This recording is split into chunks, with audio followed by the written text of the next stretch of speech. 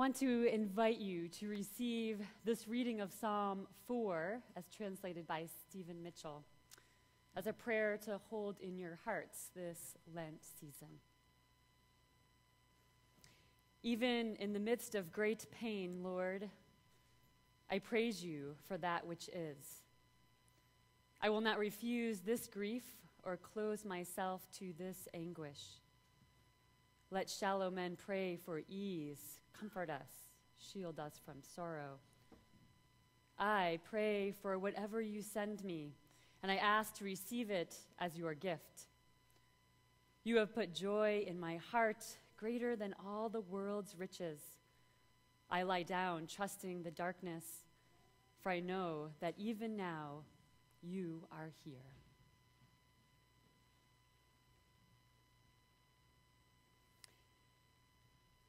Psychiatrist M. Scott Peck wrote a very famous book in 1978, The Road Less Traveled, and it is still largely purchased and read these days. His topic is timeless, speaking to people of all ages and through the generations. He begins with 3 simple words: life is difficult. The rest of the book is how to live in light of this truth, because it is true for everyone, no matter who you are or where you are from or what you did. Life is difficult. It is true for all of us.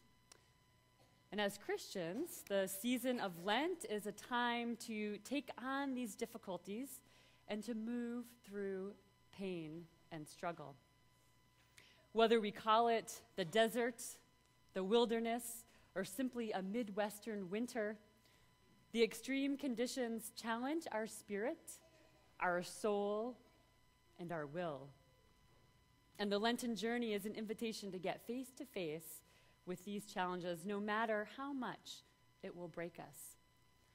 Because at the other end of the journey, there is new life to celebrate.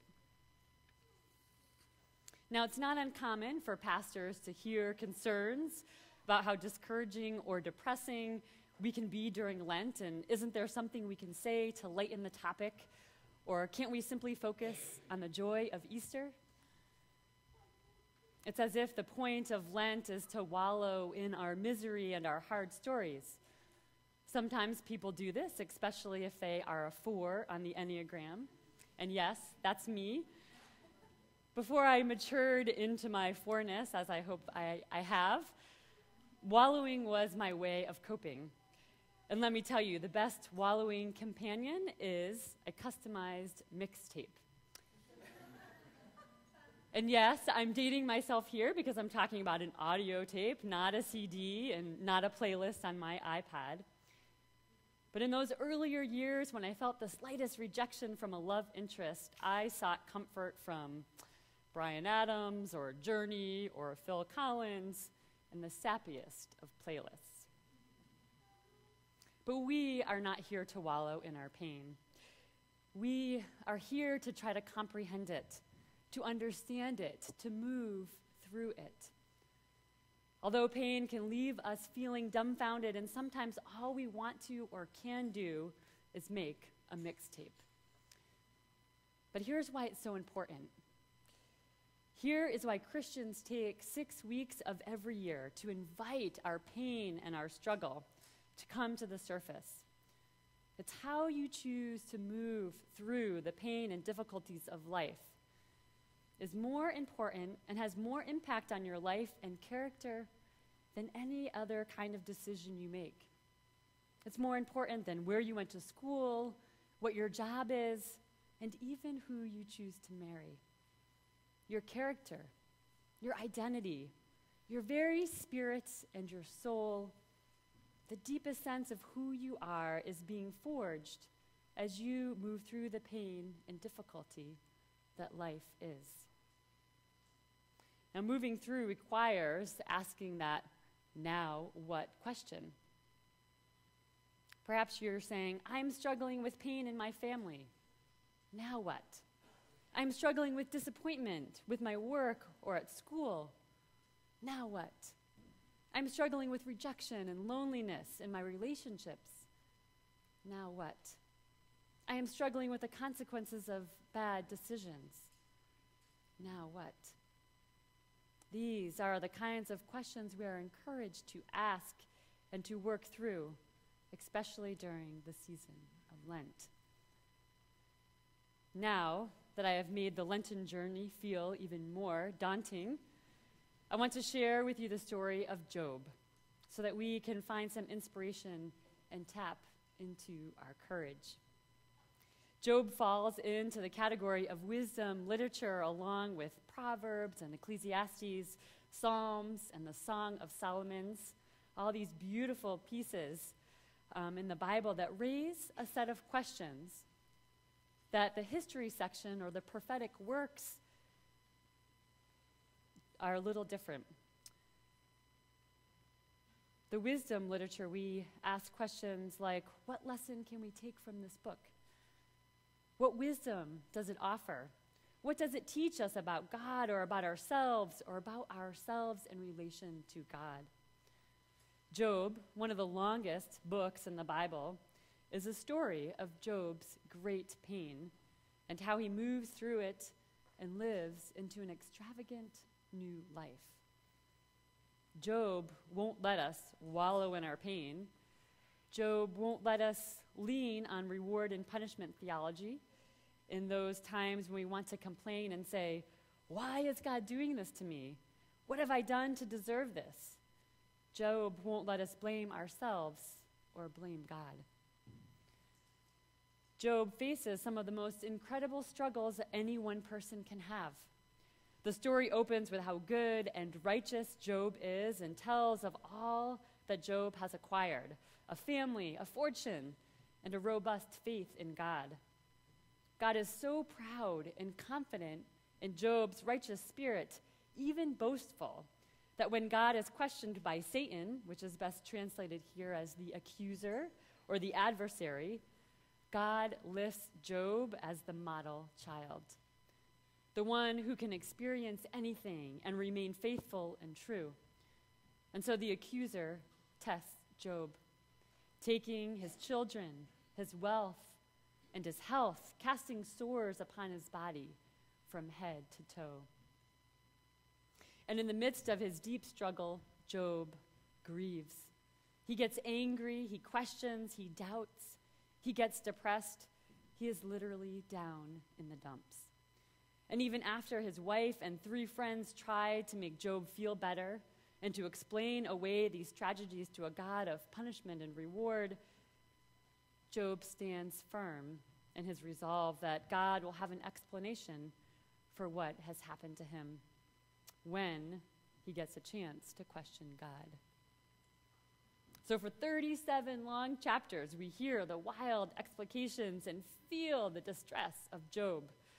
We witness the reactions and the debates of loved ones surrounding him. And then God's voice is finally heard. Out of the whirlwind, God proceeds to question Job for some 100 plus verses. This conversation was not quite what Job was expecting as he had prepared his case against God for a courtroom presentation. But the long, detailed presentation that God makes is what eventually speaks to Job, breaking open his perspective and drawing him into greater intimacy with God. It is what shapes a fresh perspective on the wondrous and fathomless creation that moves and lives and is the heart of God. In response to God's questions, Job says, I have uttered what I did not understand, things too wonderful for me, which I did not know. I had heard you by the hearing of the ear, but now my eyes see you. I know you. You are with me, even though life is difficult. You walk with me through it. It is through God's rant on the beauties and wonders of creation that we come to see our God operating according to reckless generosity, irrational love, an incessant delight in giving for no particular reason at all. Job's story is about widening the lens. It's about living without the answers we most want to hear and living in the awe of what is. The journey of Lent is about keeping company with pain, moving through, breaking apart, and trusting that we will find more life than death on the other side. Thankfully, we don't need Job's problems to meet God, but we can take Job's story and the generous, loving, and delighting God he eventually discovers and know that God can take it all and that God won't turn from us even when we delve into the deepest pain and express the strongest doubts and the most furious anger. During Lent, I invite us to trust that God has not and does not abandon us. To trust that God can hold, carry, and love all our pieces, no matter how broken, how cracked, how diseased and unworthy they seem and feel to us and to others. And to trust ourselves to raise the deep, lurking questions that we'd rather ignore. And know that this kind of trust, any trust for that matter, requires risk and vulnerability. Just a few weeks ago, when I turned 40, which felt like a huge milestone for me, the decade of my 30s brought on significant change and personal transformation, some that I worked really hard towards and some that seemed to appear out of nowhere. This milestone moment was an impetus to look deeply at my life and to come to terms with what I have pushed aside or ignored. I'll be the first to admit that I have been in survival mode in the best sense of the word. Over the past 4.5 years, I have gotten married, bought my first house, birthed 3 children, and continued working full-time. Now what, I ask? All of these changes require a change in my worldview, a change in my vision for the future. This Lent, I want to break open that which has pushed aside and I